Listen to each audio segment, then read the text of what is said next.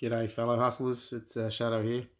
This is a video I've been meaning to do for a while, and quite a few people have asked about this sort of stuff, and I think it was McNasty is the latest one who wanted to know more about setups and how your jewelry and all that sort of stuff affect things and who should be wearing what. So I'll start off by taking you through my squad. There's a lot of different combinations now. The game's that diverse now that there's so many different setups, but this is what works for me. So I'm running a heavy tank. I'd prefer this to have more shield slots. I'm not really after damage with this guy, but it's the best I've got. So this armor increases health by 65%, which is really good, and it's got really strong armor. It starts at 9,000, and with the orange gem, it adds another 2,500. Running the splash axe, like I said, he's not there to do damage, but this axe, when its special ability goes off, can wipe out whole lines, especially if it goes off on the mages. It's got a couple of damage slots. Crit, which I don't like. I don't recommend concentrating on crit. Avoid it if you can. Dodge isn't too bad. It's similar to crit though. It's not the greatest thing in the world because they're random stats. They're not guaranteed to go off. They're extremely random, so half the time they're not even going to do anything. So in the necklace, once again, I'm going for high armor and high health. So I've got another 2,500 with the orange gem there. At the moment, I'm only got purples there and magic purple armor. And on the ring, it's actually quite a good ring because, like I said, I'm not after damage. He's defensive. This guy, he's there to be a wall. So four dodge slots is quite good. That helps with the defensive mode. And chain lightning, I put this on this guy because he's in the front line. If he dies, the chain lightning's already gone off because chain lightning goes off pretty quick at the front. Right, so that's my main tank. You should not have that. Okay, I'm just going to have to quickly change my setup back. This isn't how it's normally set up.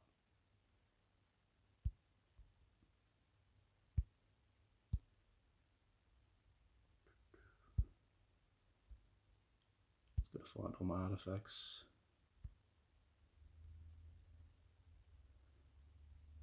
Right, so that's better. So I'm running a high-powered or high spell power mage with the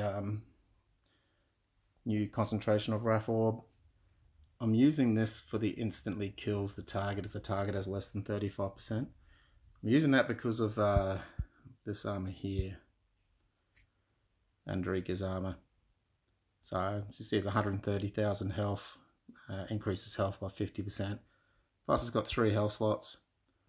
So a lot of people are running this because it's well, like I said with my other tank, it creates a wall. And the good thing about this weapon is once their health hits 35%, it'll kill them. So it goes off pretty early when people are running Andrika's armor.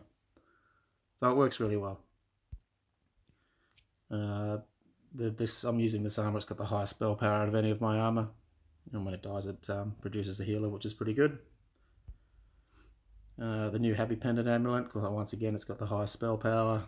It's got 4 spell power slots, which is really good. I was really happy to get that. And look, I've just got the best magic ring I've got suited for this one. I prefer one of more magic damage slots, but you know, you use what you've got. And a 45-30 Book of Prophecy, the time distortion. So I use there's 2 options of this. I use the enemy minion summoned. There's a big argument out there which one's better, if it's on enemy resurrection or any resurrection, or the minion summon. I like minion summon because most people at the top level are either running the snail or abysmal summons. Both of those are a minion. So I find if they're running the snail, this one activates fractionally quicker than a resurrection one. I think I've got both. I'll show you which one. Yeah.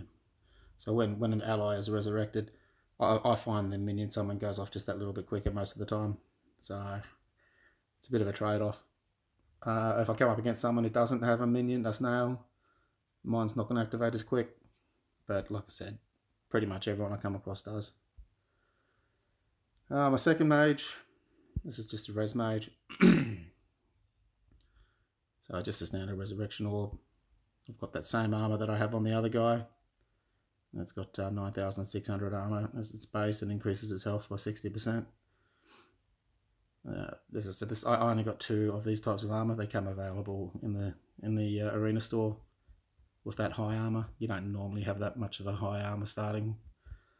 I'll show you what is normal. That's not bad. That one's got 8,000 and 1,000 damage. So your standard armor, that one's got 6,000. 7, 8. They don't normally have over 9,000, 7,000, 6,000. So that was a really good one that came up in the store. Gave you over 9,000 starting. Didn't get the best slots with that one. The other one, obviously, I got a lot better. But like I said, you use what you've got. And once again, the amulet you go for. I'm actually wasn't too concerned about the spell power. More 2 armor slots. 2 health slots because I'm trying to keep this guy alive. I'm not too worried about resing with a lot of health. I just want him to res as much as I can, which is why he's also got Spellcaster, and that cuts in when an ally dies, which is really good. It's what you want. Once again, with the magic damage one, I'm not worried about it actually having magic damage. He's not there to kill people. So I've just used whatever I've got that had decent dodge. And my third mage, this one's really good. Got the stun wand. At the moment I've got mine up to 4.2 seconds. I'd rather a lot. I really want a lot more spell power. So at the moment I'm actually hoping to get some more spell power gems and some better armor with some spell power slots, but I don't really have the spell power gems to fill them. See, I'm still using green spell power gems. So yeah, I'd rather upgrade these ones to have some more spell power than what they've got. But the stun one works really well for stopping people in their tracks. So whilst they're stunned, I've got this guy, my tank, and my archer cutting loose. Well, this guy is a second tank. Not too many people have this armor. I find it really good. As you can see, the damage is 2,000 to 2,500. It's more than double what the normal armor does. So that damage 1,000 to 1,200. This one's double that. And it also increases armor by 60%, which is, I think, the second best type of armor after the increased health. I've got daggers on him. Now I've got the daggers on this guy. I'm using him solely to counter people that use the triple damage mage, the one that attacks the enemy who deals the most damage, and every now and then we'll do triple damage. If it's your archer, which 90% of people, their most damage is done by their archer or an assassin, anyone wearing archer armor, that triple damage will wipe them out in one hit. My guy with 135,000 health won't die straight away, and hopefully give this thing time to kick in and give it some more health, and that'll deal extra damage, keep my guy alive so he can continue dishing out roughly 17,000 per second. So that's really effective. And I've got the snail, and I'd like a better ring than this. Well, it's not too bad having 3 dodge. Dodge is pretty good on these guys, and damage. I just need to upgrade the gems in there. So yeah, that's why I'm running that guy. It's solely to counter the triple damage mages. And then you see at the back, I've got my archer. He's dealing 15,300, so less than my tank, which is why, as I explained, I run that tank to counter that triple damage mage that won't hit this guy. So he's got a stun bow. He's also running the ruin, explosive armor, which is pretty good. Deals 20k splash damage to enemies around him when he dies. Standard armor amulet, and I've got this guy at the back with the lunar dragon ring. So the guy he hits, the healing effectiveness reduced by 21%, and inflicts an extra 6,500 damage. So that's pretty good to have when you go at the back. Now I've just got to change this. I have that on him for Clan Wars, the unicorn head. So that's the teleport for 6.5 seconds. I run that on my archer for Clan Wars because it seems to teleport quicker if you use them on an archer. And in Clan Wars, if your guy teleports at the start, their tanks turn around and run to the back of the screen, and gives your tank access to their mages right from the start, which is really effective in Clan Wars. Only happens in Clan Wars. It doesn't seem to happen in the arena. So that's why in the arena I put this guy with the unicorn. So he jumps at the back and wipes out their archers, which is really effective. Yeah, so that's what I run. Other reasons I run things. Now, I think he was asking what are the best types of rings and things that you want on people, or what stats you want for people. Like I said, I try and avoid crit stats. I don't find weapons that increase crit to be very good. So if we go through here, see like that one, a 33% chance of increasing crit by 65%. So there's only a 33% chance of it activating. And even when it does, your crit's only got a random chance of going off also. So that 33% chance is reduced dramatically. I find it a lot better to use ones like this. When attacking has a 32% chance of increasing damage by 65%.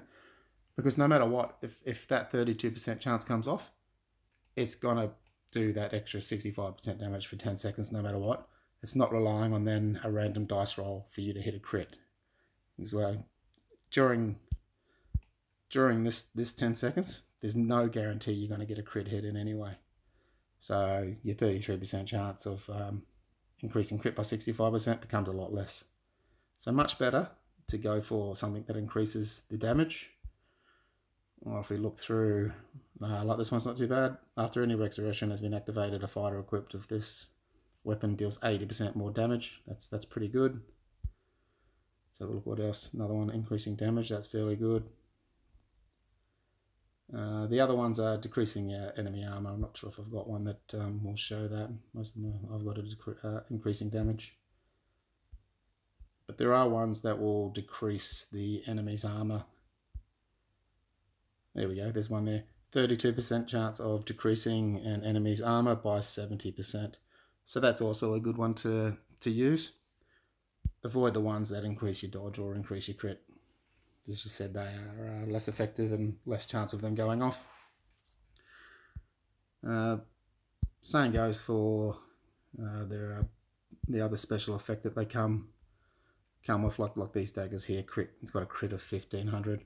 I'd rather that have a dodge than a crit, but like that one there's got dodge, but also 30% chance of 100% damage in 5 seconds. That's all right, but the critical damage increased by 100%. That's the reason I don't use that. I'd rather it increase the damage. And on your tank, as I said, you go go for dodge and armor on your tank, and on things like your archers at the back, you want dodge and damage pretty much. So your archers at the back are the ones that deal the most damage.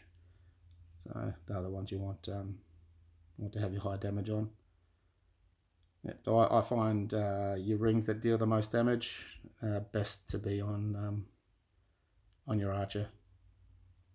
But I've got to play a bit of a balanced game with my guys.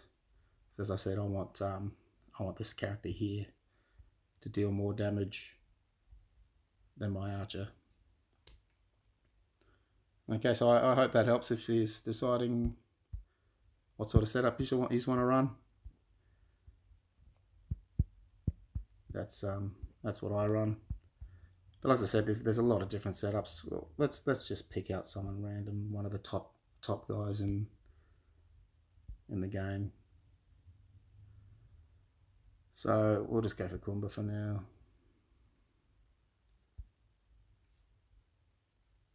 He's at the top of the game, so we'll have a look at what he runs.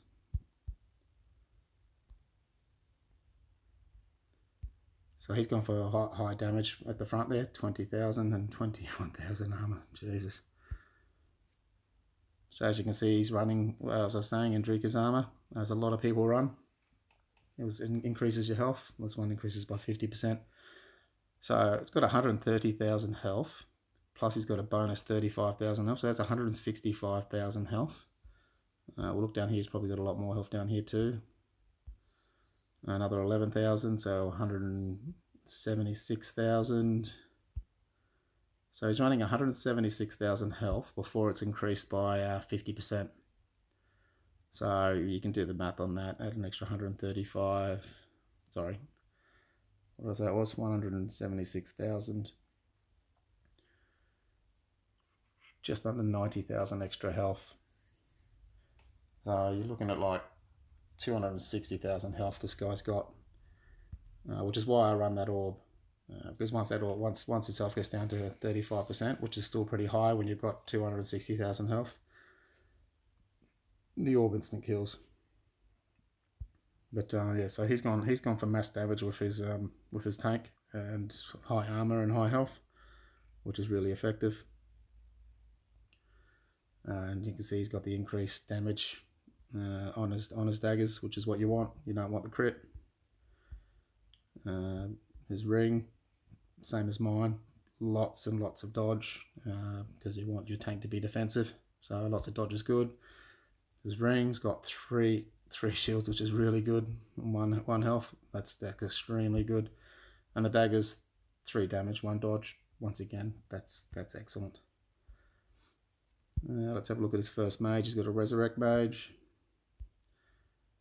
and he's got the stasis armor on that one.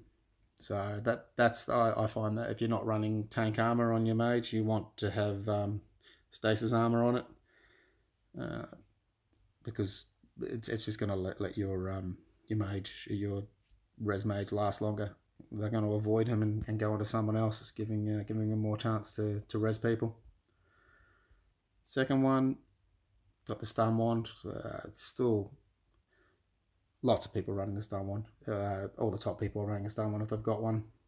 Said, look, if you stun someone and it jumps to other people, you're dealing a lot more damage whilst they can't do anything.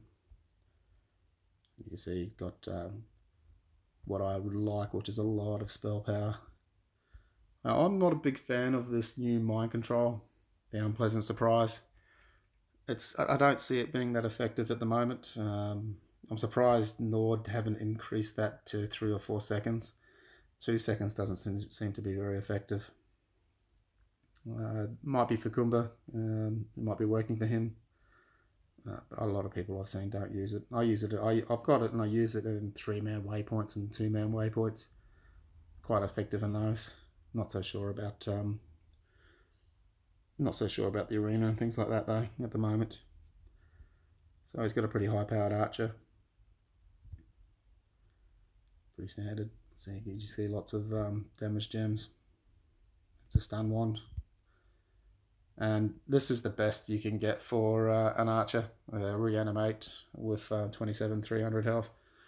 If you can get that, put it on your archer. The best archers in the game have reanimate armor, so that's really good. I wish I had some. I don't have any, unfortunately. And he's got the Lunar Ring and the Lunar Dragon. The Lunar Dragon Ring and the Lunar Lamp Amulet. If using those, I'd prefer to have it with a teleporting archer.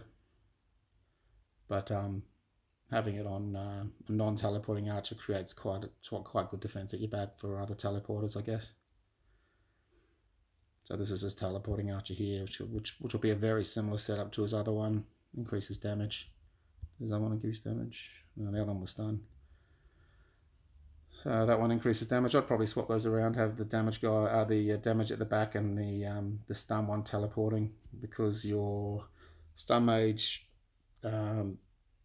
stuns from the front, so it stuns it only jumps 3 or 4 times. Let's go back and check that. Can't remember off the top of my head. So with each jump, stun was reduced by 0.4 seconds. The max number of jumps is 3. So it's only going to stun 4 people. So it'll stun the tank or 2 at the front, then the mages. So it's not going to stun the archers at the back. So I prefer to have the teleporting. I prefer to have my teleporting archer, this one here, to have the stun bow. I'd swap those over. So that gives the chance of your archer stunning their archers at the back, which won't get stunned by the stun mage. Once again, he's got really good jewelry. Like armor slots and health slots are really good. Lots of damage, lots and lots of damage. Very good. And his last mage is another resurrect mage. I mean, that should have stasis again. Yep. So that's pretty good too. I'd probably have some tank armor on one of those, just add a bit more defense, just to stop their fighters a bit more, slow them down, give his archers a bit more time to deal a bit more damage. But all in all, it's an incredible setup. Just that I'm not even close to a setup like this, so that's very strong. Yep. So that's why he's using what he is. I'd say works for him. You use what you can and what you've got, and that reanimate armor that he's got on his archers, extremely good. Right, I hope that helped. If you have any questions, feel free to drop them in the comment section. Hit the subscribe button if you like. I've still got some more videos coming up. I'll go over different setups again, different types of equipment. As I said, I've just gone over what I use at the moment. If you don't have a stun wand, I'll take you over some setups that don't have stun wands in my next video. For those who don't have a stun wand, it's not a bad idea to use Andrika's club. This thing here, the mace. That's a pretty powerful weapon. It's got good damage, and the slots have all come with pretty high damage slots, which is really good. And special ability increases damage by 60%, which is really good. And when you put the ruin on it, I'll show you what happens when you put the ruin on it. I'm pretty sure it creates a stun over a larger area. So rather than just stunning one person, it stuns people in a small area. So we'll equip that. So when attacking, 35% chance of stunning enemies within a small area for 2.7 seconds. So that's pretty good if you can stun it in a certain area, as opposed to being without it, just 2.5 seconds on the person that you're hitting. So if you don't have a stun wand, that's a pretty good weapon to be using. Alright, that'll do for now. As I said again, feel free to subscribe and drop any questions in the comment box, and I'll get back to you as soon as I can. Cheers, fellow hustlers. Have a good Easter. I'll see you in the next video.